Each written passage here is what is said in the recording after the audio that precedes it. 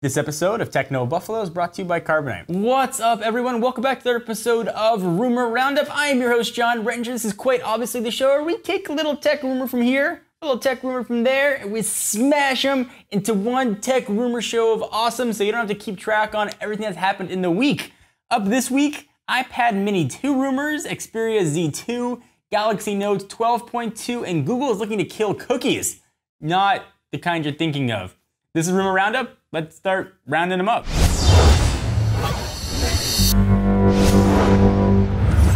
So it's not too early to start with Apple rumors, right? I mean, the iPhone just came out. It seems like we should just chill for a while, but no, the rumor mill will never ever stop churning out those delicious blocks of rumors. So, the story goes like this.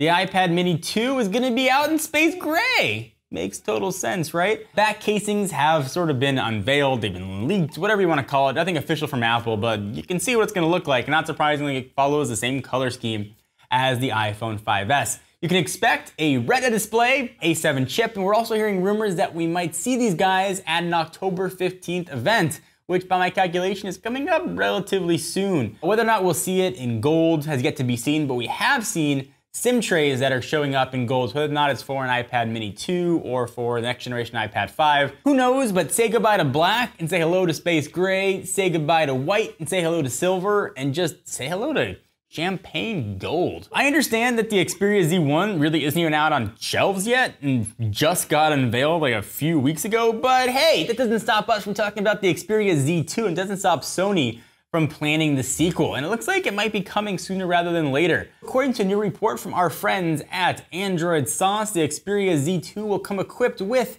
a 5.5-inch, not an IGZO display at 1080p and 540 ppi, the same Snapdragon 800 processor, which is already pretty beastly, sitting the Z1, and a 20.7 megapixel camera with Xenon flash, an upgraded RAM to 3 gigs, and a awesomely sized 3500 milliamp hour battery, and the best part, Android 4.4 deliciously named KitKat.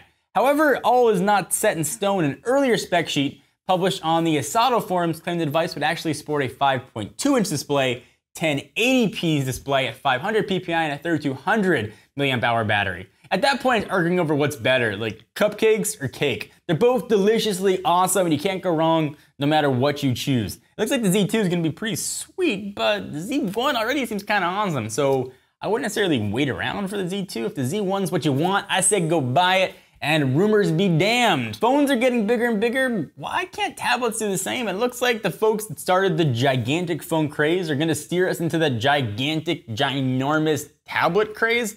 Galaxy Note's getting big, 12.2 supposedly. It was spotted in Bluetooth certification. So, the story goes like this.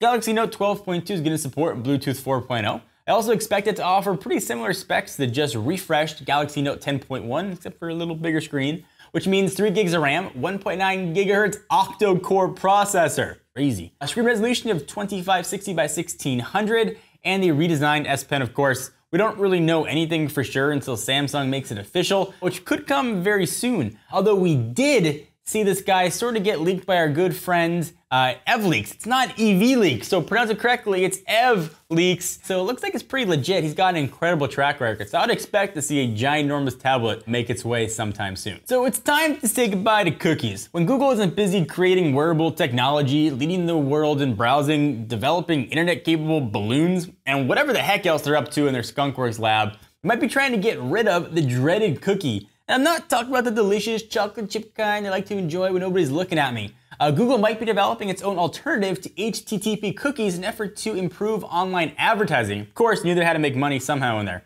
According to a report from USA Today, they are citing an anonymous source, because the best sources are always anonymous. The new service is apparently called Ad ID and will gather data that the company would share with advertisers and ad sales companies after agreeing to the search giant's guidelines, which of course no one's gonna read. It's gonna be a giant thing. You hit that box and suddenly they know more about you than probably your own mother does.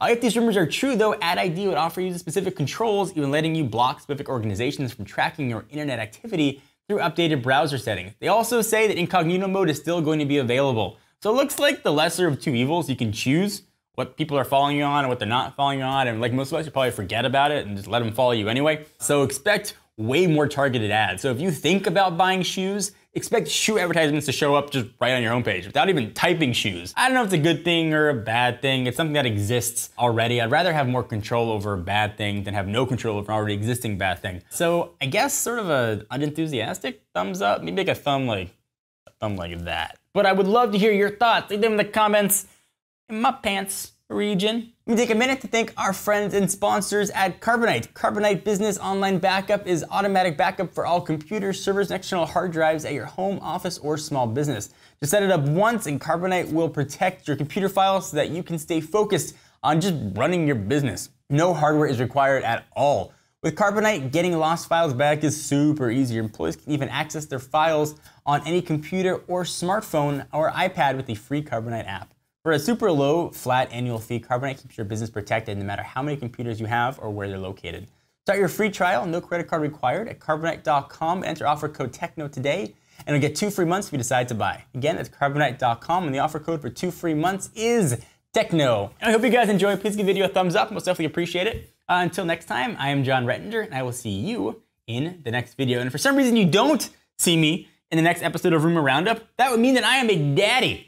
And so welcome Ashley Escada for a couple weeks doing Rumor Roundup until I get back and learn how to properly change a diaper.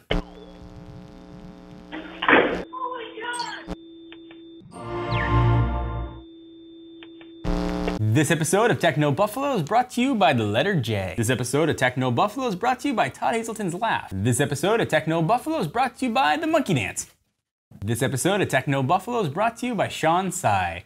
What's up everyone, John here. Just wanted to let you know that if you liked what you just saw, we've got 2 other shows that go live every single week. Ask the Buffalo, where our very own Ashley Escada answers your burning gadget questions, and Rettinger's Rants, where quite obviously I go off on things that bug me across consumer tech. If you want to see me get super red-faced and mad, you should click the text below that says subscribe and check out our other shows by clicking right over here. I'll see you guys next time.